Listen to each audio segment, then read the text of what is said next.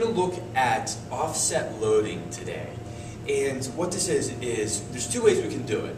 Probably the most common way is just to hold a weight in one hand. We're going to look today at two different weights in one hand. So you can basically have a 10 on one side, a 15 on the other side.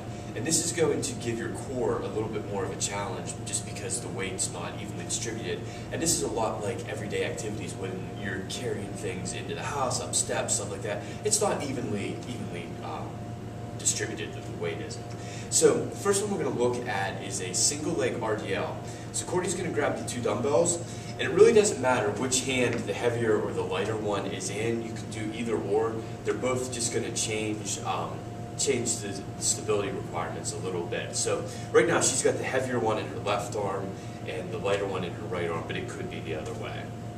So go ahead and go into an RDL. Give us about 2 reps here, Courtney.